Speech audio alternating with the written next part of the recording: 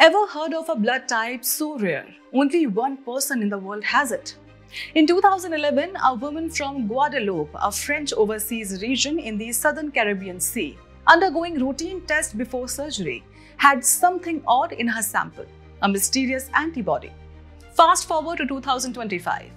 DNA sequencing confirmed it's not A, B, ABO, or even one of the 47 other systems. It's brand new.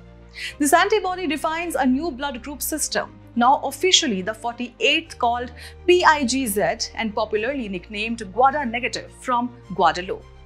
Quick science recap. We all know the ABO, A, B, ABO and Rh systems, positive, negative. But there are as many as 48 recognized blood group systems, covering over 300 antigens, including rare ones like Kell, Duffy, KIT, and now the newly identified PIGZ. Medical impact? Huge. This finding redefines compatibility testing, organ transplant matching, and safety for rare donors.